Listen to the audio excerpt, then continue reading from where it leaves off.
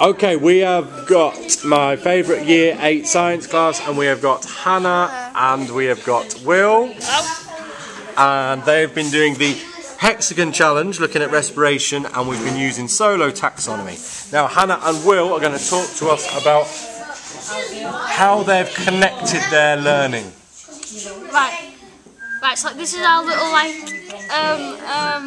our little hexagon blog thing. So to start off with, yes, we have blood there.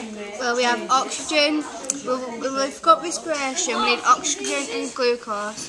We have red blood cells that carry around your oxygen. And if you exercise, well, you need your energy to exercise and makes you healthy. And as we come. Go on, carry on. As it comes down to the on the bad side. Yeah, the bad side. Yeah, so that's smoking.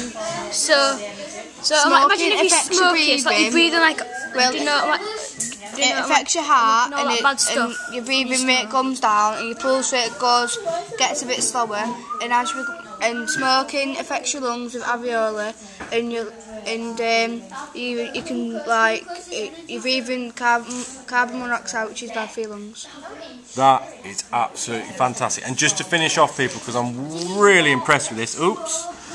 Where do you think you are on this solo taxonomy that we've been looking at? We've only been looking at it for 2 lessons. Whereabouts do you think you are? This one. About there. The relational one. Why do you think you're at the relational level? In your own words. We've connected everything together. Yeah.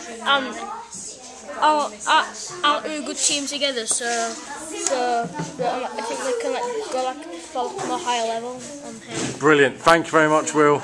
Don't pick your nose. Thank you very much, Hannah. Cheers.